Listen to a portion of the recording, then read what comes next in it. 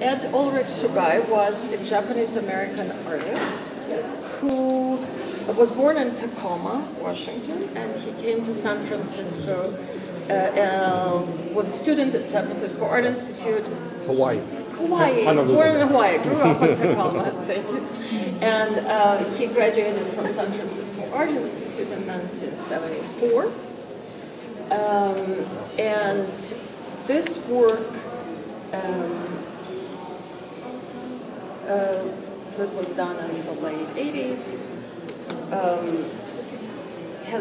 was acquired by the Berkeley Art Museum only in December, and it was in storage for the last 25 years since Ed died of AIDS in 1994.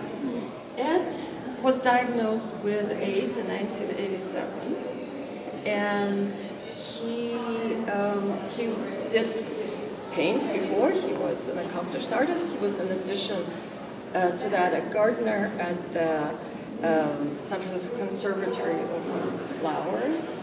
So he kind of had a parallel career at the time. And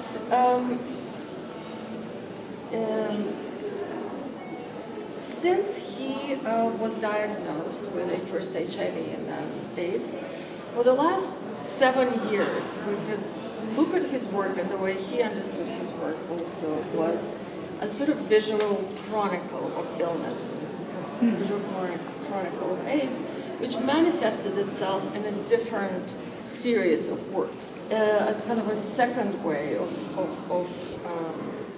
fighting off this disease. He turned to his Japanese heritage and really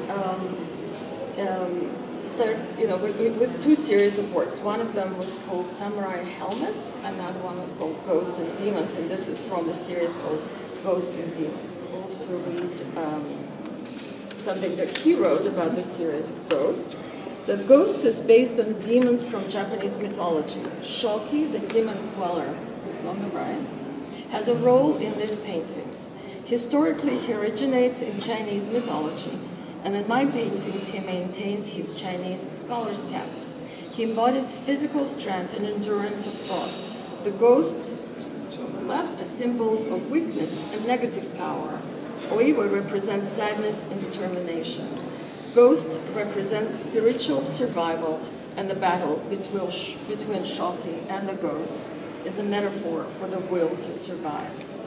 And Junkoi, or Shoki, and was a sort of his mythological figure, but was supposed to have lived around the 3rd or 4th century.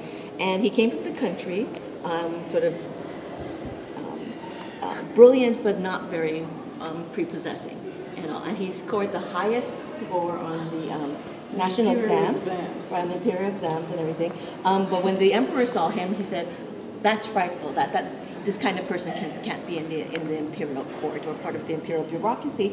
And he negated or nullified his high score.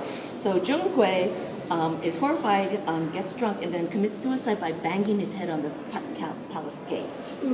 And because he commits suicide, he can't be buried in appropriate family grave and everything. So the friend who accompanied him from his hometown did the honors and then supposedly, the more mythological point is that he ends up in hell, and the king of the hell notices that he's a brilliant person and doesn't mind that he's terrifying to look at, because he says, "Oh, this would be good. We can make you a king of the underworld and put you in charge of